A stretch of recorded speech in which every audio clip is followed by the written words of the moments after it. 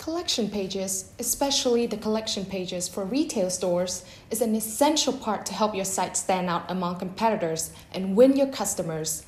It can effectively show what you're selling and quickly convert a visitor into a buyer, even a loyal shopper. So taking care of your collection page is really helpful in getting more traffic and also sales and conversions.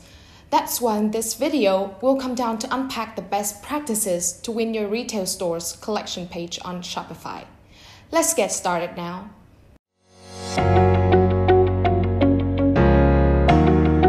PageFly. Hello everyone, it's Phoebe from Ecom Learning with PageFly channel, and welcome to our whole new series of Starting an Online Business Niche. In the last video, we discussed a very important part of your online store, landing pages. You can click here to discover if you missed that. Your collection page, like any other, is important for Google to perceive your site as valuable and ranking it for organic search terms. Especially retail stores need it to be on top of search results so that customers can easily access as many products as possible. With the right content and SEO practices, your Shopify collection page can bring in organic traffic that converts into sales. So what recipes makes a good collection page for retail selling? Above all, the basics are always important.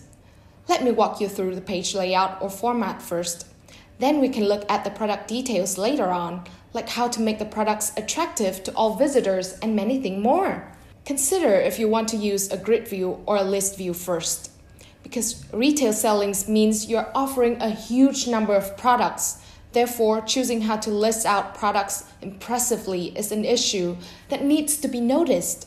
Use a list view for spec-driven product verticals unless a grid view can provide enough list item information, and a grid view for visually different ones, switching between the two as needed.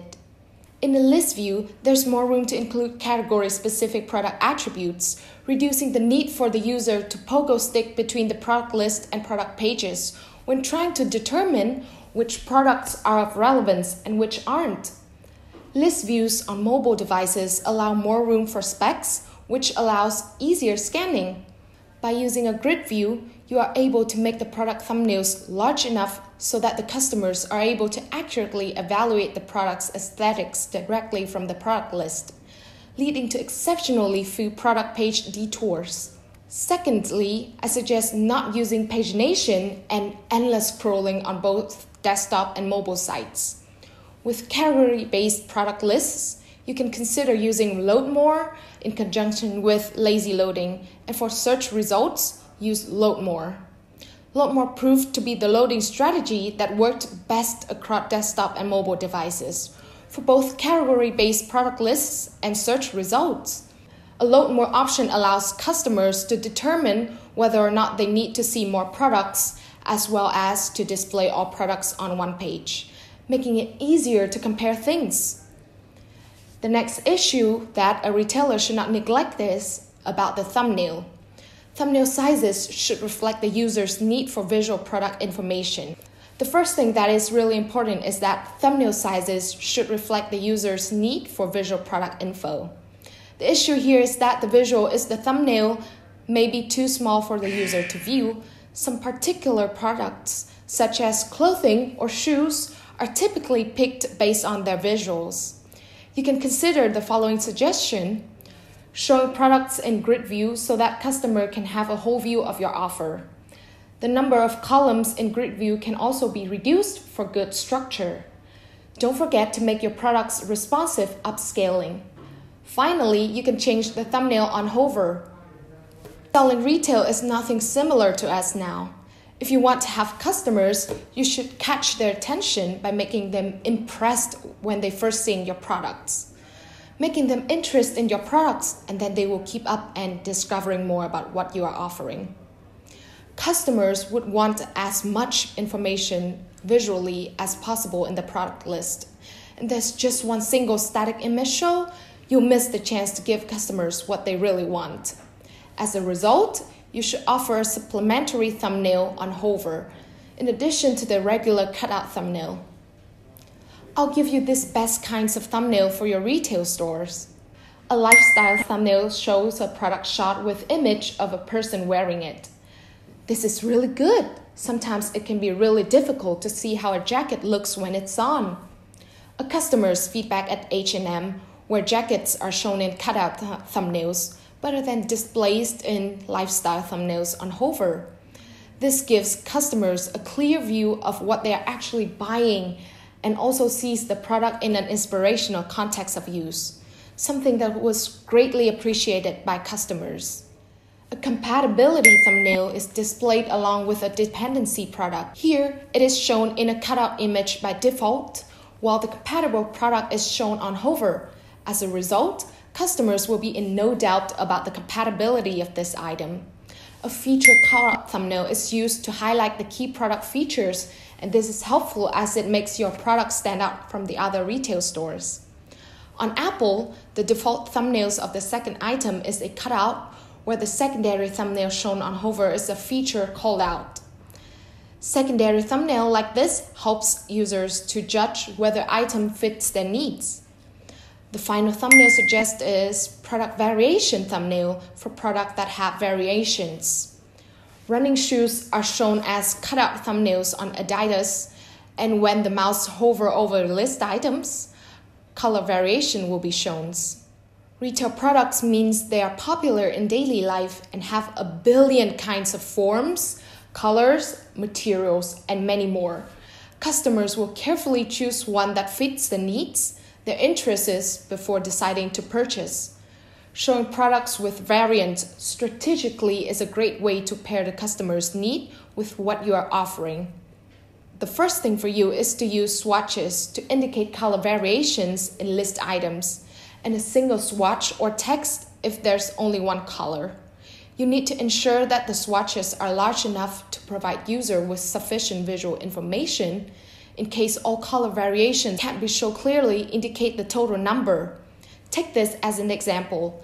It might take the viewer a long time to notice that a certain product have a variety of color options at the end of the list item when she was looking at sofas at Pottery Barn. Content labels are forgotten, especially if they don't stand out from the rest of the text. Next, don't forget to combine variations of products into one list items. The customer is likely to be confused when seeing product variation in a separate list item and could stop their journey if he cannot find suitable variation. Variation would be shown very clearly if product variations are combined in one list item. I think there's too many. And also, why you put in 6 of the same speakers in different color? That's just confusing. Customers complained about clutter's product list on this page, for example. Besides, don't forget to include essential and category-specific product attributes in list items. When selling retails, there's many things you need to include on the website. But please take notice of this issue. Your customers are likely to discard perfectly suitable products if they cannot find sufficient and relevant list item information. So please make sure that your list item includes price, a product thumbnail, a product title or type, product variations, and user ratings, along with 1 to 3 category-specific attributes. The truth is, many customers rely on ratings and reviews to select products. However, the star average by itself provides insufficient information. More importantly, in many cases of retail, customers received products which are not alike with the ones they see online store. They can be different in colors, materials, actual size, and so on. Therefore, you should include both the ratings average and the number of ratings in product list items, ensuring that the ratings average is displayed on both desktop and mobile devices. And consider using the ratings average numeral besides the ratings average stars. When first sorting the product list by top rated, the customers got this list of products, all with 5-star ratings.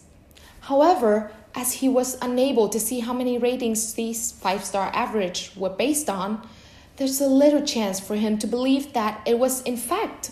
So here I can see not only the review average, but also the number of reviews. I'd rather have something that has 700 reviews, but only a 4-star average, because then I know people still buy it. The number of ratings for these headsets help the customers to get a reliable impression of how others rated them. Besides those things, as a retailer, is it important to show off and add a personality so as to stand out from others. However, the collection pages on Shopify aren't particularly impressive. They only provide you image and heading content to work with. So we'll take this chance to show you some of the great collection pages for inspiration so that you can turn their collection pages into a unique experience. We offer a huge source of templates and pre-made sections which are helpful to personalize your collection page. The truth is, shopper enjoys having a variety of options, but only if it's set up in a way that allows them to get information according to their taste. Retail stores must serve a number of products and also a huge amount of products information. It takes you time to have a strategy to create your Shopify collection page smartly, which makes it simple to organize your products. Before saying goodbyes, I just want to make sure that you've already known about the third video of this series, which would unpack a myriad of secrets of the homepage for phone case stores. Promise it was worth waiting for. Click the subscribe button and get notification so that you won't miss any of our videos. See you later.